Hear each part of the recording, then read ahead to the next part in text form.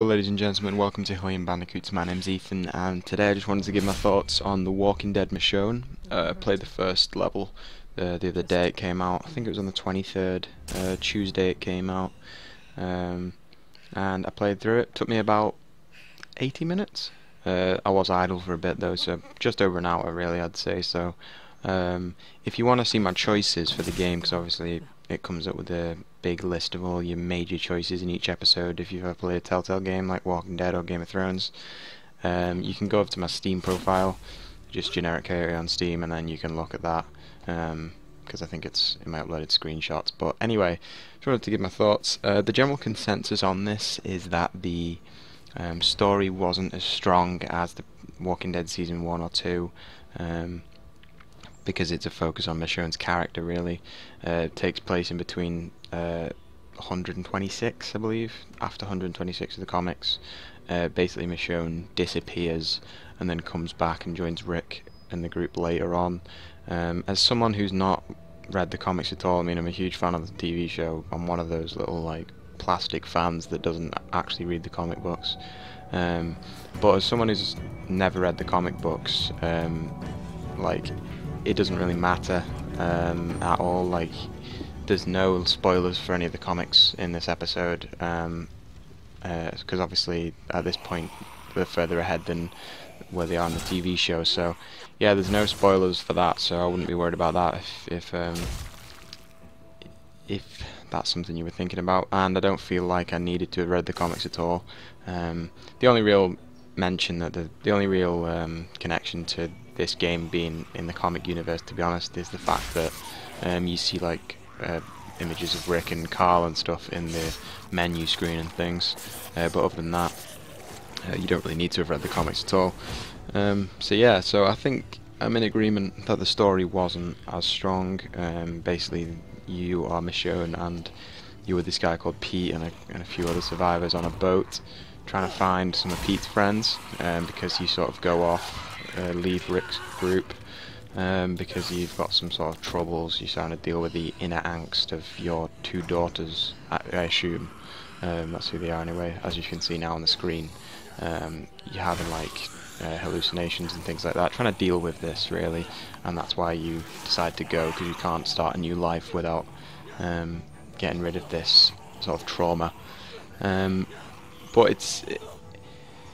it's pretty good. You're with this other group of survivors, and you've got to find your friends. So you go to this abandoned ferry, and then you end up getting caught by this new group of people led by Randall and Norma, I believe her name is, which made me laugh because of Norma is just a really like unintimidating name because of the woman from Orange is the New Black called Norma. And speaking of Orange is the New Black, the woman who voices Michonne is Pusey from Orange is the New Black, which fits really well. She does a great job of great voice acting there. And yeah, so the story wasn't as strong. Like a lot of the characters I didn't give a shit about. There's a bit at the end, obviously I'm going to spoil the story a bit here, so if you've not played it then perhaps mute. But it's a bit at the end, but the most major decision of the episode, I'd say, is whether you let Sam kill, I think his name's Zachary, or not. But that wasn't a really hard decision to make, and there's a couple of times in the game where you can sort of rat people out or decide to defend them, like Sam and her brother. I don't really give a shit about Sam, to be honest with you. Like, I feel like she's going to be in the whole mini-series of 3 episodes, but I don't really care about her. I don't really care about any of the characters much. And there's sort of, with The Walking Dead Season 1 and The Walking Dead Season 2 and then Game of Thrones as well, because the characters are new, that makes you every corner you're shitting yourself about whether they're going to die or not. You know, there's always risks for them, whereas with this game you know that Michonne's safe, so you can be kind of reckless in what you say. Like, I found myself choosing dialogue which would piss my aggressors off, more than I would if I was playing a game where I didn't know the fate of the character, because obviously in this you know that Michonne's going to go back to Rick's group eventually, so you can kind of be a bit of an asshole and risk it for a chocolate biscuit a bit, and the ramifications won't be as dear as, say, Game of Thrones or something, where you end up getting your head on a spike. But yeah, the best thing about this game is, I mean, graphically, there's been an improvement. It looks awesome. I'm obviously staying visual style, but it looks great. Engine-wise and performance-wise, like basically the same as Walking Dead Season 2, slightly better. But yeah, that's good. And the main improvement, I would say, the best part about it is the action sequences. So obviously Michonne is an awesome fighter. She has, I'm just going to rewind this a bit because this is all the footage I have. I've just got the extended preview. But yeah, it's the main thing you have is, obviously Michonne's a talented fighter with a machete or katana in the TV show, and so the action sequences are really good. They sort of integrate the buttons, like it's obviously glorified quick time events and movements of the analog sticks, if you're playing with an Xbox controller, which is what I did. But if you see here, the cinematics and sequences, like the shots and like angles, like stuff in the foreground, stuff like that, it's really awesome. The way that the buttons come up on screen in the scene rather than overlaying on the scene, like say this one for example where she's stamping on the zombie in the fire, the A button comes out over the fire and it gets covered in blood when you execute the attack. It's really awesome. You feel more engrossed in the scene than you would if it was just a simple button coming up on screen. So that's something that's really cool. And obviously if you see the black bars at the top and bottom as well, you're getting into a fucking badass sequence.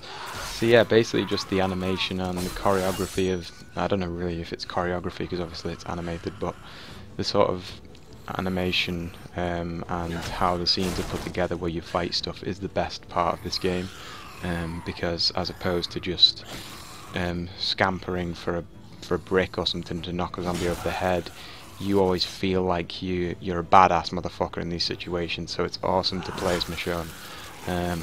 But yeah, to conclude, awesome sequences. Pusey as Michonne is awesome. I don't know the actress's name, I should have googled that, but oh well. She's awesome. I feel like a badass playing as Michonne, but the only thing is, I'm also intrigued by the story, how that's going to go, how I'm now going to escape from this group. And I basically, the only weak thing really is the fact that some of the choices didn't really have any ramifications that were noticeable. Like a lot of characters said they will remember that, but then they didn't seem to do anything differently. And then the last decision, which is the most major one of the episode, is sort of, it's not really a hard one to make. Like, you can either be a good person or a complete knobhead, but I mean, I suppose you can be a knobhead if you want, but yeah, I didn't feel the decisions were as hard as like in Game of Thrones or The Walking Dead Season 1 or 2. So hopefully we have to do some more difficult decision making in the future. But yeah, let me know what your thoughts were on The Walking Dead. Loved the episode as a whole, and I'm looking forward to the next 2 episodes. Hopefully the release schedule is not as bullshit as Telltale games usually are. I know they've undertaken a lot of projects, such as the Batman game coming, and a whole range of other shit as well. So hopefully, I think I heard somewhere that the next episode's coming out in a month's time, which I can deal with. If it's a month by month thing, I can deal with that. But hopefully we're not waiting ages for the next 2 episodes. But yeah, let me know what you think in the comment section below. As I say, I'll upload a link actually to my choices if you want to go and check those out. And see you next time. Have a great life.